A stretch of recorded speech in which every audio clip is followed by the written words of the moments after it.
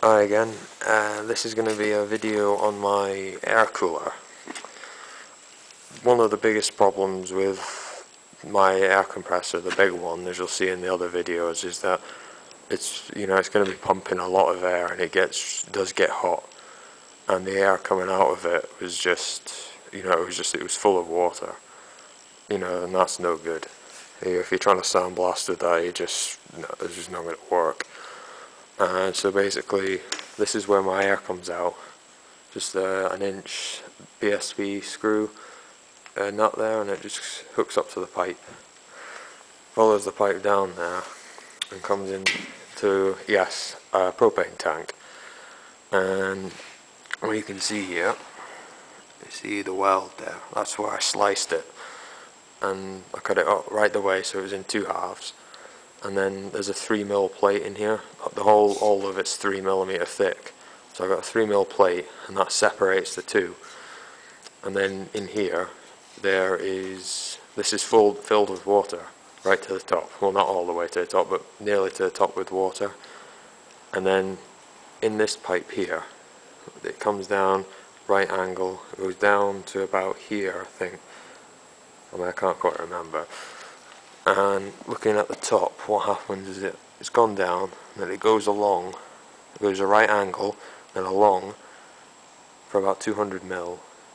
Yeah, 200mm. Then it goes along again 200mm, and then along again 200mm, and then it goes to a right angle down, then a right angle again straight underneath it, and then along 200mm again, 200mm, 200mm. So it's underneath that first one, and then it goes straight down. Gets to about there, and it goes through a larger pipe and it goes straight down to the bottom.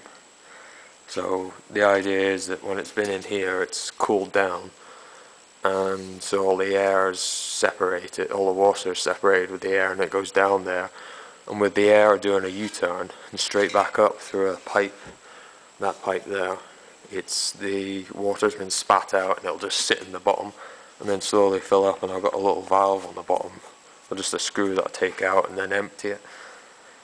After an hour there wasn't all that. There was only a wee bit of water in the bottom of it, so it's not too bad.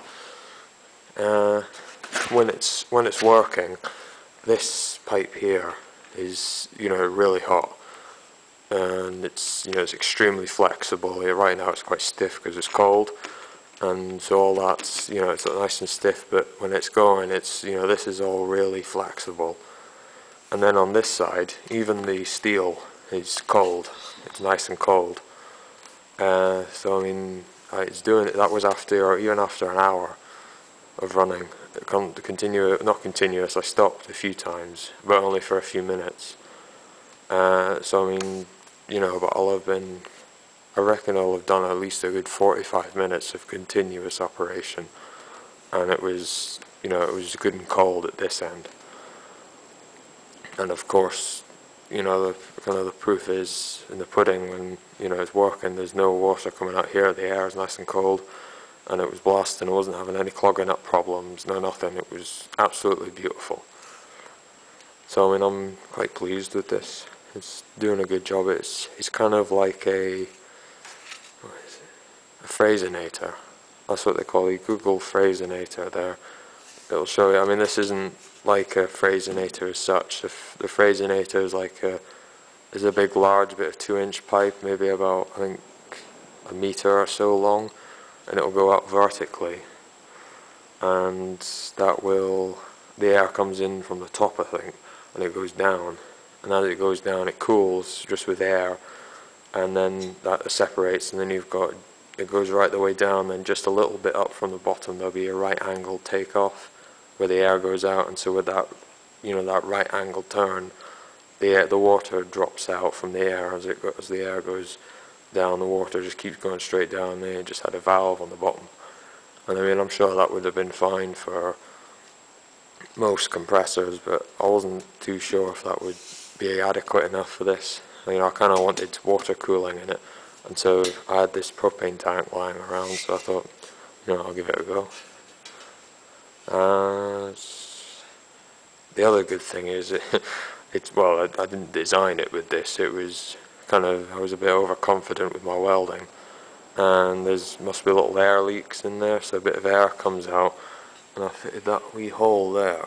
And what I'm thinking is, because the air is going through the water, it's going to be filtered out, and it's going to be nice, good air, and there's no oil or anything, and so I could use that for breathing air and have that fed into a mask for when I'm sandblasting. So I've got like an air-fed mask, and I'm not having to get air from somewhere else. I can just get it from there, and it's filtered through the water, so it should be good and clean. So I mean that should work, hopefully. I think that's it. Yeah. I've just got a drain valve there, and then I'll just drain the water out at the end of the day, because right now we still be in Scotland. We still get, it's the middle of April, and we're still getting days with nights when it's freezing. And so I would come in here one morning, if I'd left it, it'd probably be, big ass hips on it if I'd left it. So I have to keep draining it out, but also it stops it rusting up. So if you have any questions, just send me a message, and I'll be happy to help. Right, thanks.